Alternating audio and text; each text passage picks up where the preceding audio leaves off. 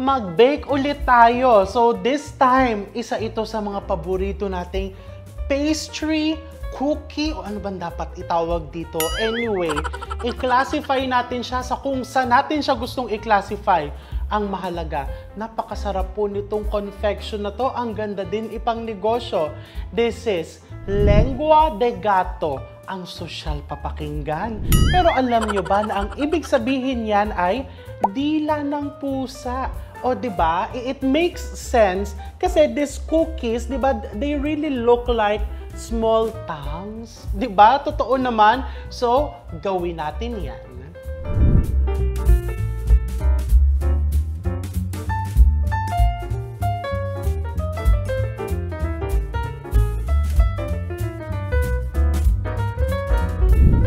So first, I'm going to start with the ingredients. Very, very basic. Mapapansin mo, favorite nyo na agad to.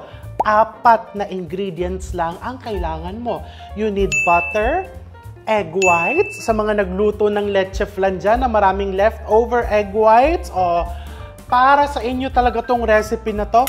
Of course, my favorite La Filipina unchlorinated cake flour and powdered sugar.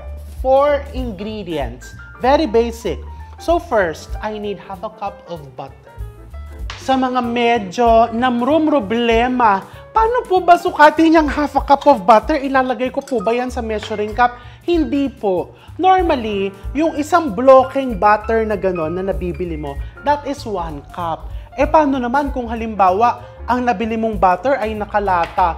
Normally, 1 cup of butter is 225 grams. So, kung kailangan mo ng half a cup, that is around 112.5. Huwag magpaka-stress na may 0.5 pa. Diba? Maski ako, ayaw ko din ng may kalahati. Ayaw ko na may kalahati. O, diba? So, huwag na 112.5. Ang hirap pabanggitin. 115 na lang. Pwede din namang 113. Kaso, ayaw ko ng number 13. So, 115, di naman kikibuyan. Kung mahilig ka sa butter, gawin mong 120. Ayan. I'm using salted butter. So, there's no need for me to add salt in the recipe. Ang ginagamit kong butter, nakalata kasi mas flavorful. Pero kung anong available na butter, gamitin mo. Kung ipang ninegosyo mo nga, you can even use butter compound. Pero alam nyo, I will be honest. Ang secret lang po talaga sa napakasarap na lengua is you use really good quality butter. Yun lang po. So, at least, for this recipe, gumamit ka na ng talagang your favorite butter. And then, we also need half a cup plus 6 tablespoons of cake flour. Mamaya pala yan. Una yung asukal. Nalilito na ako sa dami ng sinasabi ko. We need 3/4 cups of powdered sugar. So, 3/4 cup. Ayan. Make sure you level it. That's half a cup. And 1/4 cup. Let's mix it into the mixer until light and fluffy.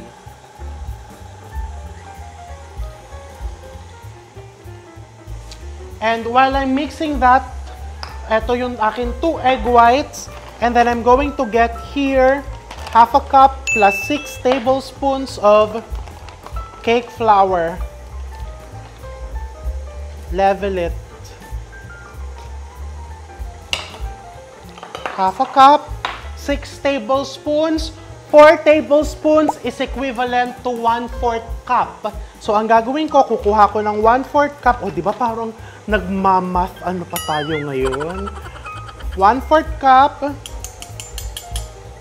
plus 2 tablespoons.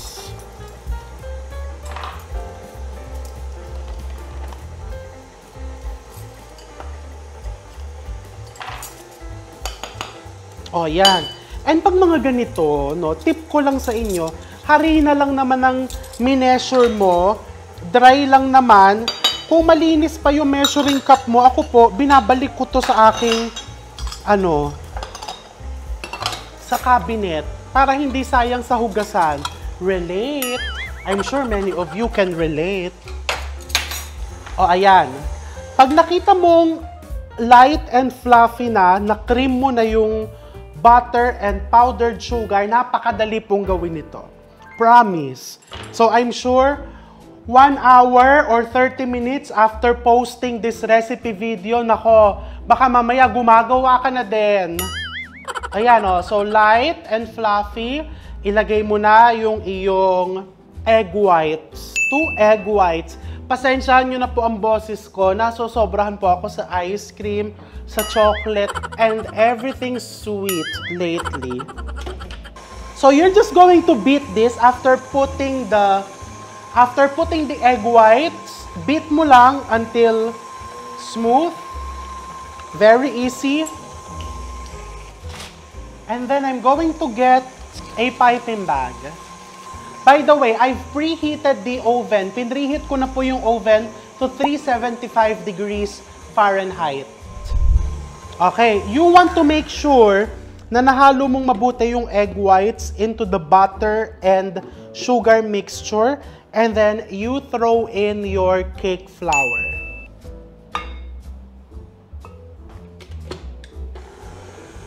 We are using cake flour for this recipe para na-achieve mo yung parang melt in your mouth sensation ng lengua. Because ang cake flour contains less gluten. Kaya mas nagiging malambot and crunchy yung produkto. Compared to if you use all-purpose flour, medyo tumitigas. Okay? So this is ready. You don't want to overmix it.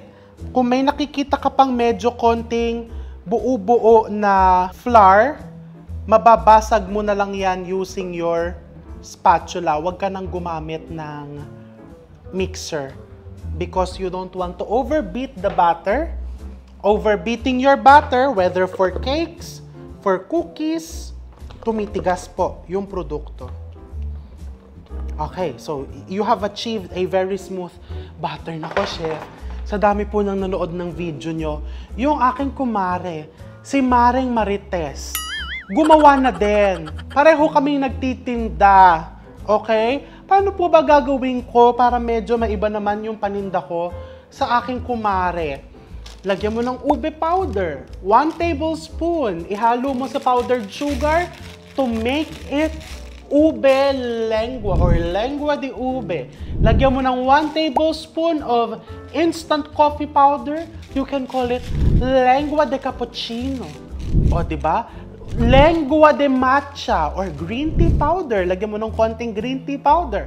Lagyan mo ng lemon zest. Ilagay mo kung anong feel mo. Eh, kahit ano pong ilagay ko, ginagaya pa din ni Marites. Gawin mong lengua rainbow. So, iba't ibang kulay. Diba? Bahala ka na. You can innovate flavors. Pwede mong lagyan yan ng iba't ibang flavors na gusto mong ilagay. Nasa sayo. Okay? So, piping bag. And then, gupitan mo lang na maliit na butas. Ipapipe mo lang. It really takes practice. Ako nga sa tagal ko nang nagbe-bake, minsan ay pumapalya pa ako sa pagpapipe.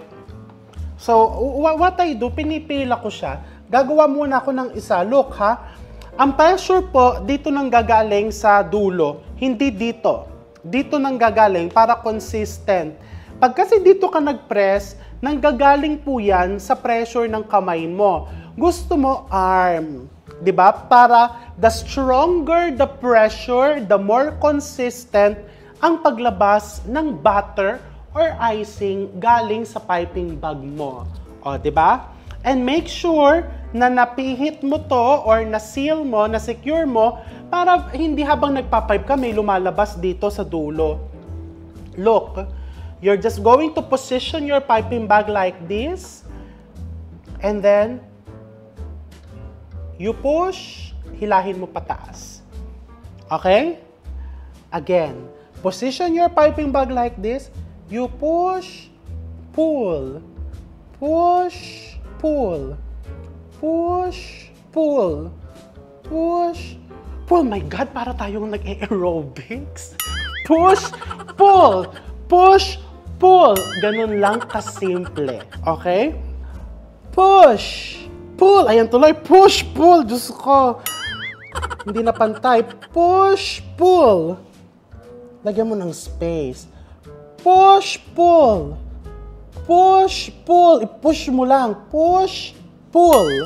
Huwag ka mag-alala. Pag po yan ay na-bake, magsaspread yan. Gaganda din po yan. O, diba? Ayan, kapo push, pull. Pag maglalagay ka ng second batch, tanggalan mo muna ng laman, yung piping bag mo. It's very important when you are piping anything, when you are decorating a cake or whatsoever, napaka-importante, kailangan malinis palagi. Clean and organized. And then you fill it again. And then you go back to push-pull. Kailangan kasi ipupull because if you don't pull it, magkakaroon siya ng parang tusok dun sa dulo. And una pong masusunog yon. Ay, saktong-sakto. Effective ata yung aking push and pull. O, tingnan mo, o, push. Push pa, push. Pull. Ay, look, saktong-sakto. So, isa lang mo na yan. Into the oven, 375 degrees Fahrenheit for around 10 to 12 minutes or until makita mong yung sides niya are starting to get golden.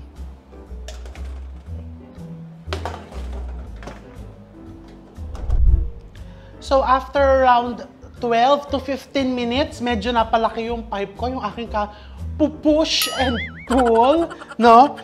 Luto na siya. So, you want to achieve this. Ito lang medyo nasa taas ng oven, kaya medyo mas nag-brown, no?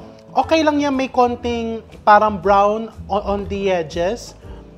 Look, how nice it is. And the smell, butter na butter, o, diba? Tikman natin.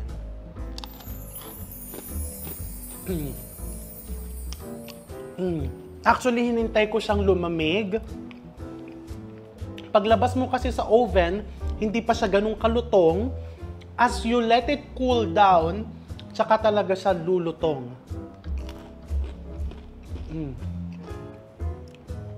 Isa pa. The beauty of this recipe, because we're using pure butter and powdered sugar and of course cake flour, natutunaw talaga sa bibig. And akalain mo yun, napaka-menos sa hugasin. And see, ibote mo na, lagay mo sa bote, lagay mo sa Ziploc containers, itinda mo. Pwede mong gamitin ulit itong pan na to, pupunasan mo lang. Ang hindi po maganda dito, habang nagbabalot ka, kain ka ng kain. Diba? So, dapat magpigil ka. May mga ganyan talaga. Hindi maiiwasan yan. In life, pag talagang gusto nila magdikit, kahit anong gawin mo, hindi mo sila basta-basta paghiwalay. Ito pang merienda ko lang. Hindi po ako nagtitinda nito, ha. Huwag niyo ako tanungin how much. Ayan. So, this is your bonggang-bonggang Lengua De Gato. Pwede mong lagyan ng ibang flavors. Bahala ka na. Huwag ka na maghintay. I know you have the ingredients on hand. Kung gusto mo mas pabonggahin pa ng konti, pwede mong i-dust ng konting powdered sugar if ilalagay mo sa dessert buffet mo para extra bongga. So, mag-bake ka na and itag mo ko. Tignan natin kung approved. I'm sure naman approved yan ang iyong Lengua De Gato. Take care and I'll see you all soon.